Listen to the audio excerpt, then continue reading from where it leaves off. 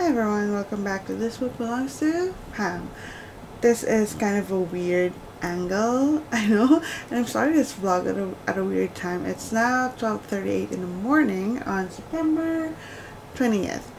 And the reason I'm starting this vlog is because I want to be a little bit more spontaneous and just start vlogs. It doesn't have to be Monday, it doesn't have to be like morning for me to start a vlog. If I just want to start a vlog, I should. I'm trying to get better at this. I am reading this book called Defending Jacob. I forget who the author is, but I found out about this book because I actually watched the Apple TV TV show adaptation first, primarily because it stars Chris Evans, and I'm currently in a very big Chris Evans moment right now. Be honest. You know what? Be honest. I don't know, I just really, for some reason, I just want to watch his entire like filmography and everything. Anyway, yeah, it's my Kindle right now, and let's see, where is it? Oh, by the way, yes, I did borrow A Court of Mist and Fury, but honestly, I'm not in the mood to read it, so I don't think I'll be able to read it. Here it is, Defending Jacob. It's by William Landay. I'm not sure if that's right. I really enjoyed the TV show, and I think it's a really good like psychological thriller, and I found out that it was actually a book first, so I got really curious about how the TV show differs from the book and whether or not I would like the book or the TV show better. And usually I like the books more, but I guess we'll find out in this vlog. I'm actually also planning on rewatching maybe a couple of the episodes from the TV show, depending on which one I feel like watching after reading portions of the book. And I guess I'll update you whether or not the show follows the book or if they took some creative liberties with it. Down below, so please feel free to check that out. Okay, I'm very sorry for interrupting. Back to the video. I took a break from reading because I actually just want to like pump out this video. I've been editing this book haul for such a long time, mostly because I got stuck in doing like a new intro, and that kind of took over my time. But now I finished doing the rough cuts, so I'm just gonna do another pass and make sure all of the cuts are clean and everything, and then maybe tomorrow I can add in all of the overlays and finally post this video. I finished it. I'm finally exporting, and I will hopefully upload this video tomorrow. I still have to work on the thumbnails though, so that's gonna be for tomorrow. Okay, I'm gonna go to sleep now because it's 2:20 in the morning, so good night. I did it! I published my first booktube video in such a long time. It's of course my book haul from the US, and yeah, it's up. It's 11:54, which means it's time to have a little bit of lunch, and I'm just so happy that I finally got this up. So I will leave a link to this video in the description. yes, I feel so accomplished. Fast train, life's going straining just to catch a glance, raining in everything I left behind, to catch a glimpse of moment, picture stars and trees, a clear blue sky before they pass, forgotten treasures exit the corner of my eye. Life's just the same game, Monopoly shot, I'm here to stay, but chalkboards and candy canes, they can all be erased, holding on to something, nothing in the end, what will I even gain? Thankful for the little things, the living hope, the forgotten dreams. You've gotta try to catch that light. Don't let it rot from the bitter cavities of life. Grateful for what you have. Don't go somewhere else and don't look back.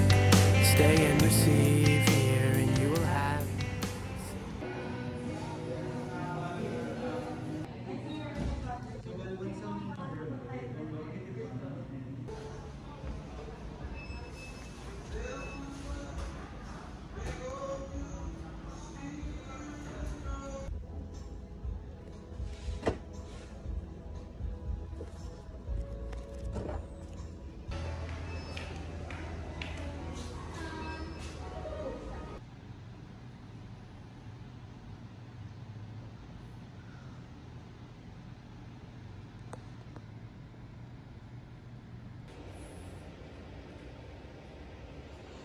Okay, quick update. I don't think I've done enough of this, like, face to face. I feel like at this point, all of my update videos are either super... I always look super crazy in my videos. Yeah, so I guess a quick update on defending Jacob. I'm currently at, I think I'm like at page 200. Yeah, I'm at page 193, which is chapter 18. And honestly, I'm really loving it. This is 44% of the book. I'm really loving it. The style of writing is very straight to the point. It's in first person. We are reading this through the POV of, actually, I wouldn't even say that it's the POV of Andrew Barber, which is the father of Jacob. It's really more like he is telling this story to us. It kind of feels like he is confiding in us what actually happened. Even though it's first person, it says there like, I went to this place, I went to that place, but it feels like he's interacting with us. There were a couple of moments there where I felt like we were just chatting, even though it's in first person POV. It's so hard for me to explain, but yeah, I really like the style. It's very direct to the point. It's not overly flowery. It's a good mix between like dialogue and narration. He usually has these pages of just dialogue, where he doesn't have the usual insert dialogue here and then he said this and this and then she replied with this. He doesn't have any of that.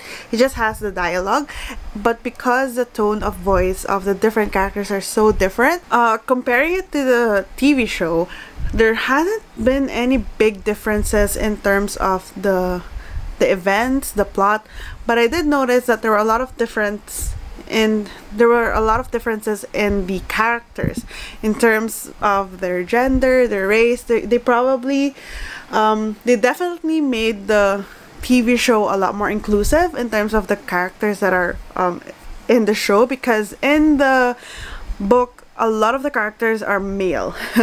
So we have the male like police officers, we have the male attorneys, but in the show they made those characters female. It does make sense for a lot of the characters to be white because the setting is like a small suburb in Massachusetts, and Massachusetts is a very white state, so I kind of understood why the book had all of those white characters, which makes me really appreciate the choices that they made in the TV series, where they just updated that, made it more inclusive. That's the only difference that I've seen. There's a couple of like history bits, like backstory of Andrew Barber, that's not really mentioned that much in the TV show, but I think it was omitted mostly just to keep the pace like a little bit faster, since it is a TV show versus a book. So no big changes yet. I know from reading about the story after I watched a TV show that there's going to be like a big change in the ending, but I want to see how it's accomplished in the book first. So far I'm having a really good time reading it, and I think I can finish this by tomorrow, because actually I'm gonna be leaving on Sunday to go to the beach with my girlfriends, so I want to be able to start a new book. Okay, with that said, I'm just gonna keep reading some more. Also, I think I mentioned I published my video last night, so yeah, I'm gonna link that in the description box. Yeah, read some more Defending Jacob. So far so good. It's looking like a good like 4 stars right now. That's what it feels like to me. Yes? Yes? What do you want? You want to be in the reading block? Okay, quick update. I haven't read much since the last update that I did. I actually only read about like 30 pages or so, but I'm updating because there's actually the first big difference in terms of the plot between the TV show and the book. So in the I'm trying to think of how to like say this without spoiling it, but basically Andy Barber finds something out about his son So for the longest time, Andy Barber, which is the father of Jacob, he's convinced that his son is innocent. He doesn't for a second, he has never for a second doubted his son. He is all about defending his son, you know, defending Jacob. But he finds out this one information about his son that puts that first seed of doubt in his mind. So I think in the TV show it was done really well, where the impact was really felt because of when they divulged this information and the way that Andy Barber, Chris Evans in the TV show sort of portrayed the seed of doubt being planted in his mind. So the way that it was done here in the book was a little more, I guess, less public, because the way that he found out about it in the TV show was in a very, very public setting. But here in the book version, it was a much more private affair. So his sort of reaction to it was a lot more subdued, a lot more personal, a lot more inward, which honestly, thinking about the character of Andrew Barber, it's very much within his personality to have this kind of reaction. But they had to play it up for the TV show because this was a very sort of like, this was a turning point in the story, because like I said, it was the first time that Andy sort of doubted his son. So that's one of the first, I guess it's the first major difference really between the book and the TV show. So yeah, I thought I would just, you know, hop on here and talk about that. And also there's a quote, or like there's a section in here that I highlighted because it's like very true. Andy in here was talking about how things are getting hard financially to defend Jacob. He says, "This is an aspect of crime stories I never fully appreciated until I became one. It is so ruinously expensive to mount a defense that, innocent or guilty, the accusation is itself a devastating punishment. Every defendant pays a price." Just you know, facts. It's just facts. My dog Chucky says hi. Hey, big boy. Yeah, okay, so I'm gonna go back to reading now.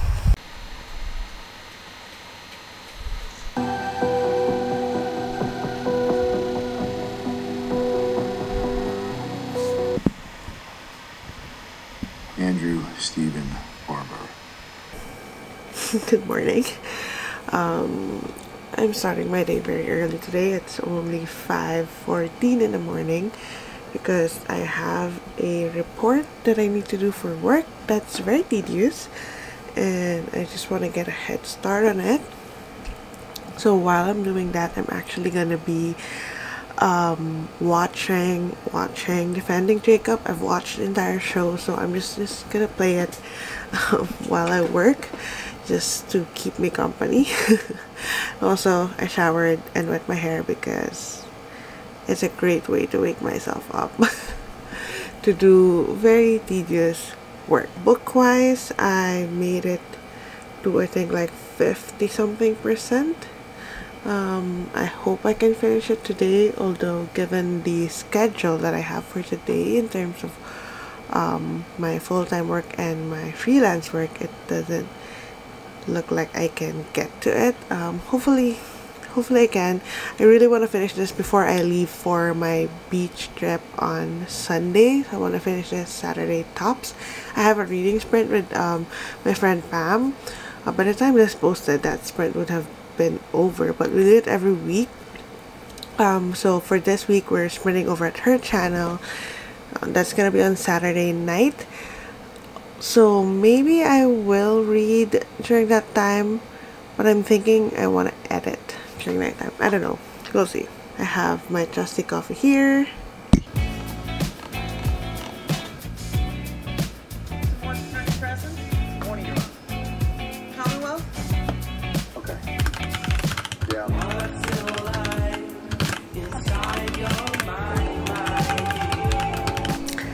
Hello. I don't know when I last updated, but I am currently 69% of the way through. I'm at page 307 of Defending Jacob, and honestly I'm really loving it. I'm at the court.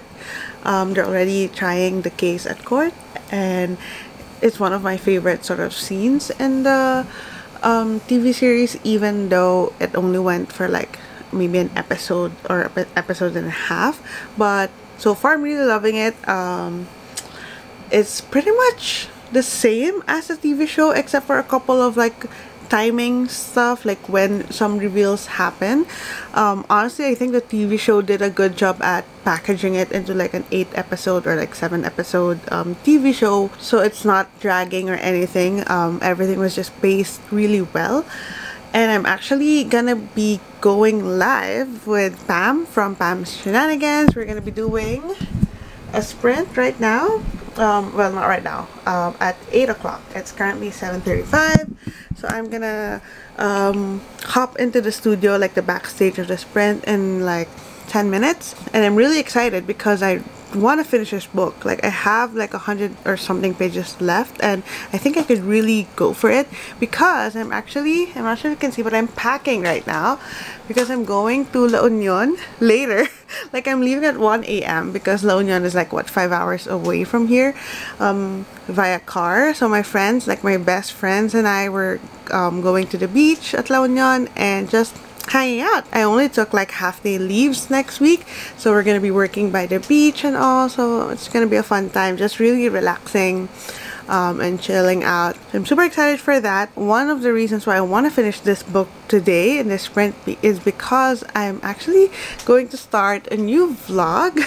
Of course, that vlog is going to come out after this one, but I guess, should I say what it is? Maybe I should say what it is so I get motivated to actually film it and edit it fast. So I'm gonna be doing a romance readathon by the beach. So I have 3 romance books that I'm reading. They're all in my Kindle right now. I have them from the library, so I'm gonna be reading those books hopefully from Sunday, which is tomorrow, until Wednesday, which is when we go back here in Manila. So yeah, that's the goal. 3 books, 3 romance books, and reading them by the beach. So that's gonna be a vibe. So I'm super excited for that. And yeah, right now I'm just, getting everything set up for the stream, and I will see you in the next update.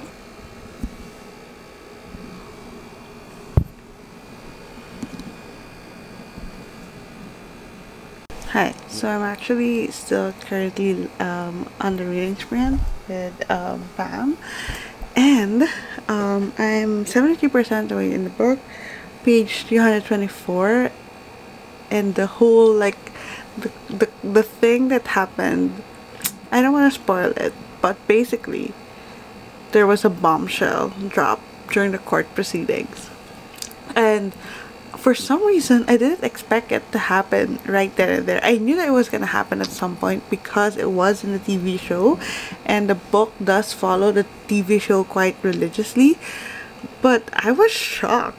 Like, I wish I was filming that part, but I was really shocked. I like highlighted the part where it was said there, and I don't know, I think that just sort of speaks to the writing, that even though I know what's going to happen, I'm sort of incredibly immersed at the scene that I forget what's gonna happen before it's too late.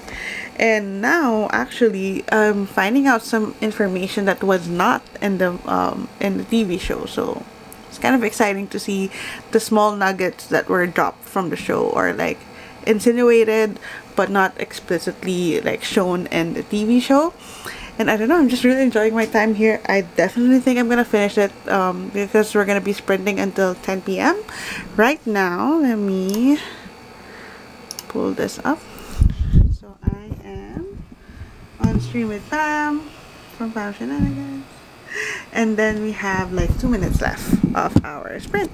So yeah, I'm gonna start like filming more while I'm reading, because I think I'm gonna miss some moments because I'm starting to see some new things happening. So yeah, oh my gosh, I was really shocked. If you know, you know.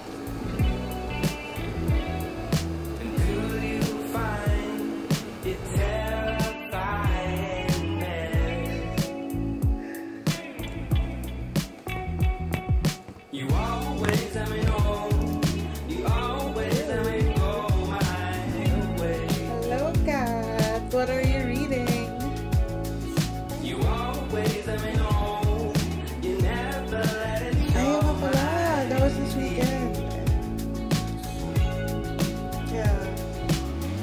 icon was there as well. Sobrang na-FOMO ako. As in, sobrang na-FOMO ako.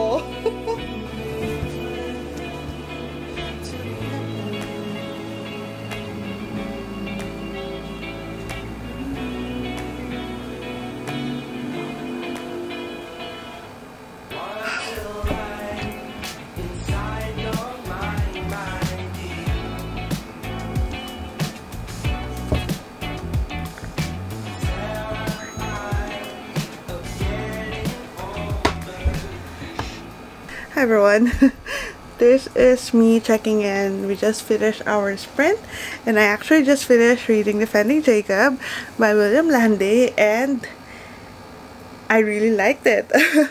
My right after reading it star rating is 4 stars. That could change depending on the criteria that I have.